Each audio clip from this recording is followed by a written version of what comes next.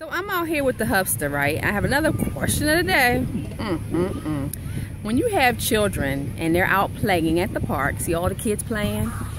Okay, so one of the kids kicked our son, Rockhead, and Hubster over there, I'm not gonna show y'all, know I'm sure that's him halfway over there. Hubster told him, man, somebody kick you, you better kick them and you better run them over. Who does that? So I'm asking all of you, when somebody kicks your child, what do you do? Do you tell them, hey, try to work it out? Or do you tell them to kick them and punch them and run them over? Like, really? That's what we're doing? Sound off, people. Let me know what you think. Deuces.